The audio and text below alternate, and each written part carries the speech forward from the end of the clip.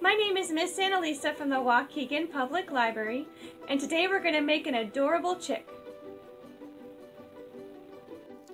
Here are the supplies you will need: construction paper, a pencil, a ruler, a paper plate, jumbo googly eyes, glue or glue stick, and scissors. First, I used my ruler and a pencil to trace many 1.5 inch squares. Then I cut out the squares. I glued the squares on my paper plate to create my chick. Next, I glued 2 jumbo googly eyes on the face of my chick. Next, I used my ruler and a pencil and I traced a 1.5 inch triangle on a sheet of orange construction paper. I cut out the triangle. Then I glued the triangle underneath the chick's eyes as a beak. Next, I drew 2 small hearts. I cut them out, then I glued one section of each heart together.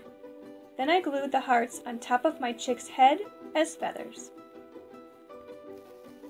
Then I traced 2 straight lines on orange construction paper. I cut out the paper along these lines. I attached these strips of paper at the bottom of my chick as legs. Last, I traced my hands on yellow construction paper. I cut out my hand cutouts. Then I glued one on each side of the chick's body as his wings. I hope you have fun making this adorable chick, and I will see you next time. Bye!